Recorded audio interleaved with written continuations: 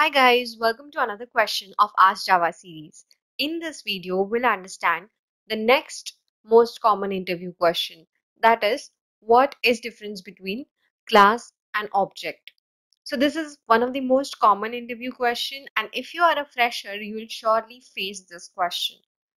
So it is important to thoroughly understand the purpose of classes and objects in Java. Now you know that Java is object-oriented programming language. And objects are like the real world entities. So let's say you have an application for a school. In this application, let's say we store and display the details of students, teachers, etc. So these students and teachers are real world entities, and that we call as objects in Java. So for example, if you want to store student details, we'll create object of student. And each student will have certain properties and behaviors. For example, first student will have ID 1 and name will say Rahul, and the second student will have ID 2 and let's say name Mahesh, and one more student, let's say ID is 3 and name is Geeta. So we will have different objects for different students, and these students are real world entities, so they are known as objects. But we have to mention somewhere that this student has ID, name, age, all these properties. So we have to mention a template for a student, and referring to that template, objects will be created and the values will be assigned to it. So you have to mention that there is a student which has these properties like ID, name, and each student has to have these properties. So those properties we mention inside a template, and that template is a class in Java. So first we write a class, and inside this we give the properties and behaviors, and then we create objects of this class and assign value to it. So this is the way classes and objects work in Java. So the first difference here is that class is a template and object is instance of a class. And again, second difference that you can mention is object is a real world entity and class is a group of objects. So from that class, we create different objects. So it is group of objects. So objects are the physical entities, that is the real world entities, and the class is more of a logical entity because it's just a template which is going to be referred to create an object.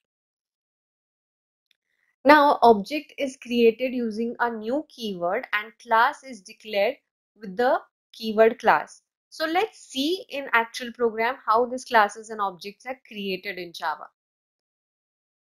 So here we have an application which has a main class inside which we have a main method, since every Java program has a main method, right?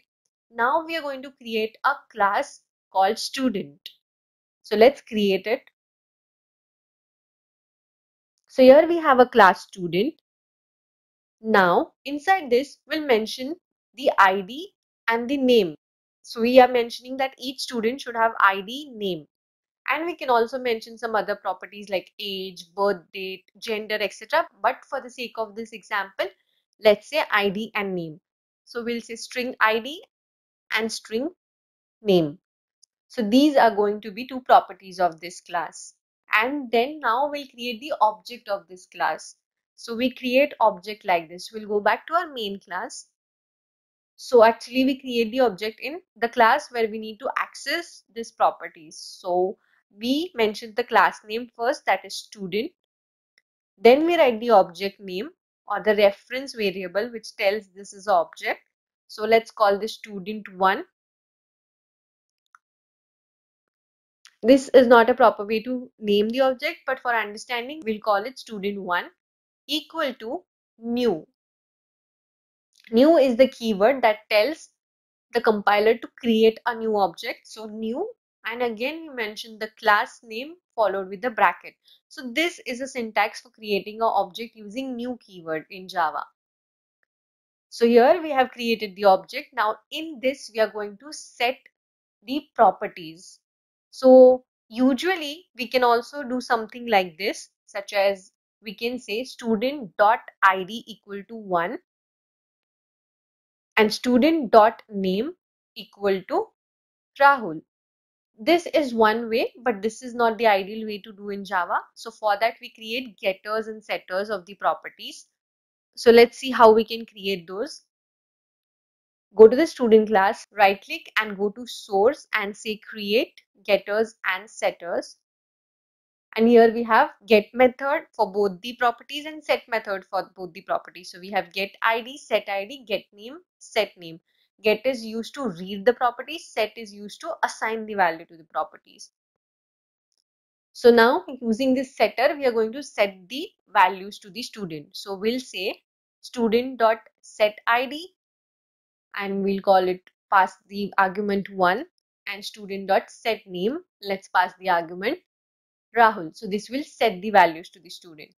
Now this is one student. If you want to add more student to the application, you are going to create one more object. Let's call it student2 and we'll just change the ID and name.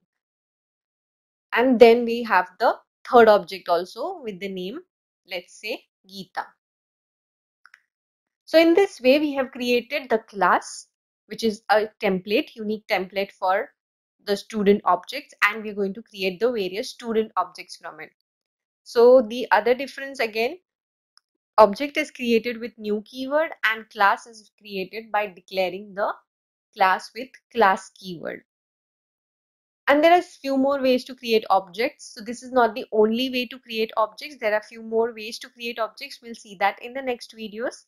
But yes, there are more ways to create objects and there's only one way to create the class. When the object is created, it is allocated some memory. This does not happen with class. So class is not allocated any memory, but the objects get memory. So that is another difference. So I hope you understood the concept of objects and classes in Java. And these are the major differences. Let's revise them once.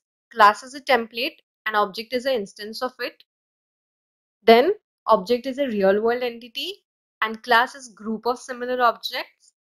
We can say also that object is a physical entity and class is a logical entity.